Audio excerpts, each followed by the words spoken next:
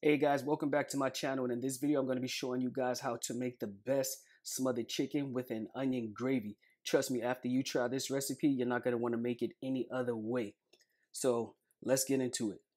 Alright, so first we're going to start out by seasoning our chicken. Here is the spice blend that I'm using. I'll definitely be listing everything that I use and the measurements in the description below, so make sure you check that. So we're going to start out by blending all of these together. Make sure that it's fully incorporated. All right, looking good, looking good. There we go. Should look like that. Okay, so we're gonna add some of our spice blend. Not too much, you don't wanna over season it. And the remainder of it, you're gonna add to your flour and cornstarch mixture, so it can be later used to make the gravy. All right. That should be good right there. Now you want to give it a mix to make sure that your chicken is evenly covered in your spice blend. It's not going to take much to do this. This is a quick process. Okay, so once your chicken is fully covered in the spice blend, you want to set it aside to let it marinate for about 15 minutes, maybe 20. If it looks like this, you know your chicken has been seasoned well. All right, so let's move on to the next step. Now we're gonna add the remainder of that spice blend to our flour and cornstarch mixture. All right, now we're gonna give that a mix. All right, you wanna make sure that this is mixed in all the way through and that there aren't any patches of seasoning. You wanna make sure that's all through your flour and your cornstarch mixture. You don't want any salt pockets. So you can do this with a whisk, a fork, but I prefer to do it with my hand right now. And yes, I did change my gloves from when I handled the chicken. Well, my one glove. Alright, that looks good to me. Alright, let's move on to the next step. Now you want to grab your 2 eggs and beat those together. Make sure that it's fully incorporated. Blend it all the way. You don't want any yolk patches or egg white patches. You want this to be mixed all the way. Okay, so now what we're going to do is take our chicken pieces, just dip it in the egg, then into the flour. So I'm going to do 2 at a time so I can show you guys exactly what to do. All right, once you get your chicken in that flour, you want to just make sure that it's coated on both sides, and definitely make sure that you don't leave any bare spots. You want this chicken to be fully coated in the flour, and you want to press it down to make sure that that happens. So even without having skin, we're still going to have some flakes on here. You see that? Let me get those bare spots.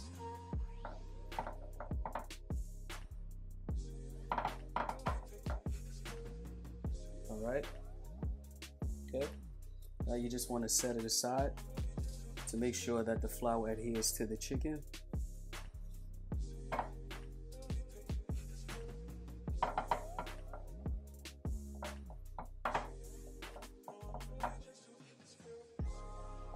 give that a shake. Okay, well, wait a minute, bare spot, bare spot. No bare spots allowed up in here. All right, you see those flakes that are created? This will have a nice fry. Okay, set that aside. So guys, I'm gonna finish up the rest of these and I'll be back when they're all done and it's time to start frying them. Okay guys, so this is what it looks like once it's completed. You want to just set it to the side for about 15 minutes before frying, and at this point you want to make sure that your oil is heating up to about 325 degrees. We're going to give those a shallow fry on each side between like 4 to 5 minutes. And also make sure you don't discard your seasoned flour. We're going to be using a small amount of this to make our gravy. So let's head over to the stove so we can start frying this chicken. Alright, our oil is hot enough. Let's drop some of these chicken pieces in that oil.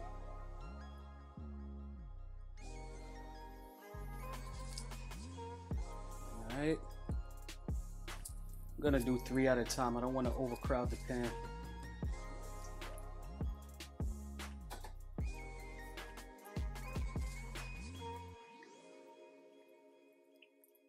Okay, so we're gonna fry these on each side between 4 to 5 minutes until they reach a light golden brown color. We are not cooking these all the way through because we'll be cooking these the remainder of the way inside of the gravy, so there's no need to cook these all the way through. You want to make these, you want to make sure that your chicken is still juicy and still, tender. So that's how we'll be doing that. But of course, I'll be showing you guys every step of the way. So I'm going to let these fry on this side until it's time to turn them. And I'll be showing you exactly what they should be looking like at this point. I had a slight audio issue here, but here is what your chicken should be looking like after frying 4 to 5 minutes on the first side. And you're going to continue to do the same on the second side. Alright guys, so the chicken has finished frying from 4 to 5 minutes on each side. This is what it's looking like right now. So now our oil that we just finished using to fry these pieces, I'm going to discard the majority of it and leave behind about 3 tablespoons of it so we can start sauteing our onions. And the stuff in the bottom is okay if that's left behind because that's called fine, and that has a ton of flavor which will give a boost to your gravy. So let me discard the majority of this oil like I said, and I'll be back when it's time to saute these onions. Alright, so here's what it should look like once you reduce the amount of oil that you have. So this is still warm. So to this oil, I'm going to be adding some butter.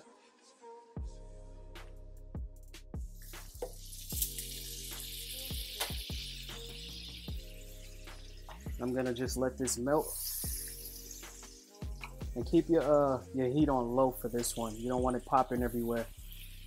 Seeing all of this is coming up. See that? All that goodness. This gravy is going to be just perfect. Definitely flavorful.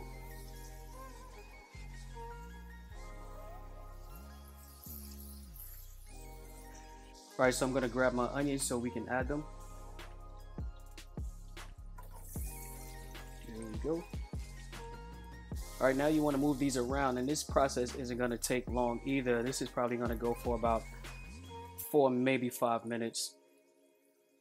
You don't want to cook them all the way down to they're really like soft and too tender because you don't want them to be soggy in your gravy.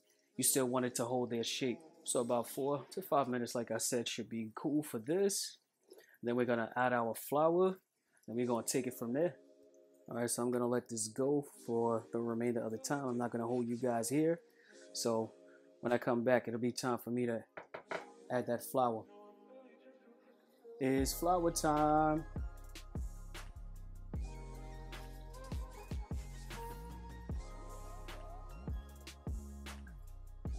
With your flour, you want to add it in gradually, not all at once, because you may not need it all.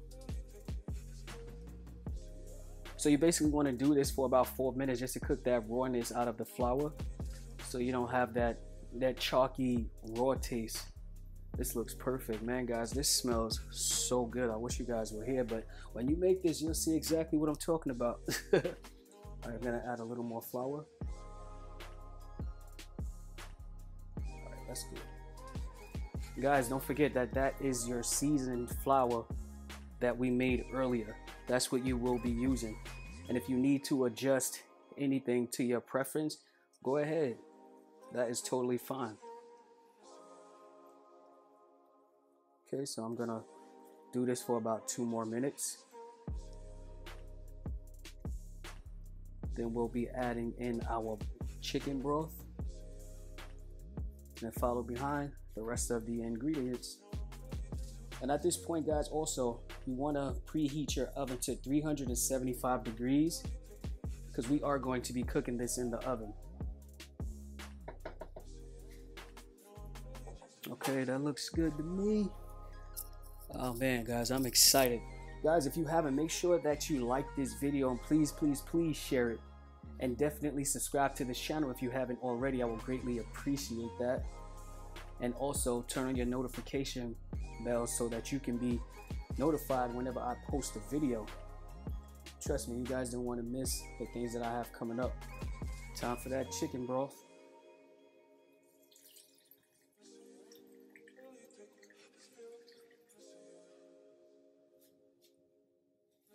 Let's mix that in. May seem a little loose, but trust me, guys, that is perfectly fine, because as it cooks, the gravy will definitely thicken up because we got that cornstarch in there, and as well as the flour. So that's normally what happens when you make gravy anyway. It thickens up as it cooks. Okay, just want to mix that in.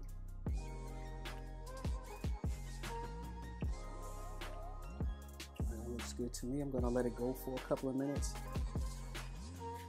Marry these guys together. Guys, you can see the flavors in this. Like, I know you see the specks of the thyme and, you know, as well as like the black pepper and the other seasonings. I know this gravy is gonna be great. You gotta trust in me. I hope you guys try this recipe out. This is definitely something you don't want to pass up on.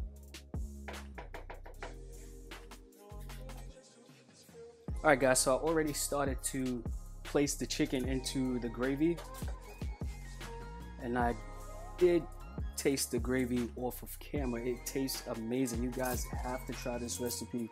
I kid you not. You will never make it another way.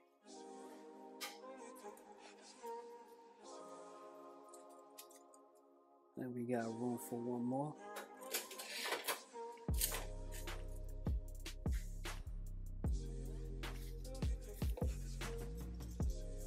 All right, there we go, guys. Oh man.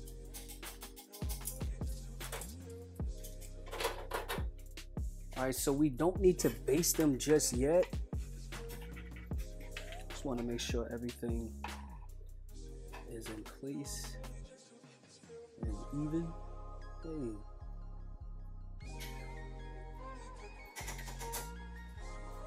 All right, guys, so my oven has already been preheated to 375 degrees. I'm going to place this in the oven for 45 minutes to be exact.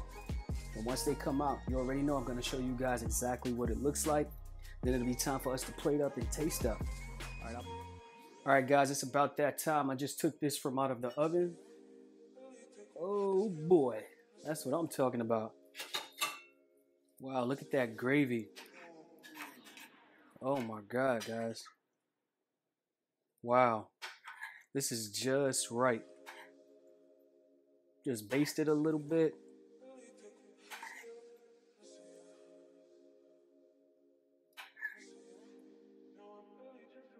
Wow, all right. All right, let's put a little bit of food glitter on here, make it look a little bit pretty. All right, now. Let's plate up now. Plate up. So I went old school with it. Paired it up with some white rice and some corn. I know you guys remember that. All right. Yeah, baby. Get some of that good gravy. Just drizzle that over the top.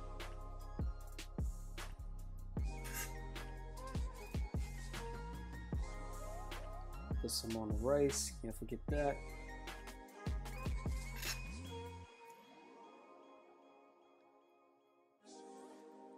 Look how good this looks, guys. Here's a close-up. We're getting ready to dig in. Let's do it. Let's give it a taste now. Guess I'll start right here. It's the closest. Wow, this cut's so easy. Oh my God. Look at that. That is some tender meat. Let's see what it does. Wow.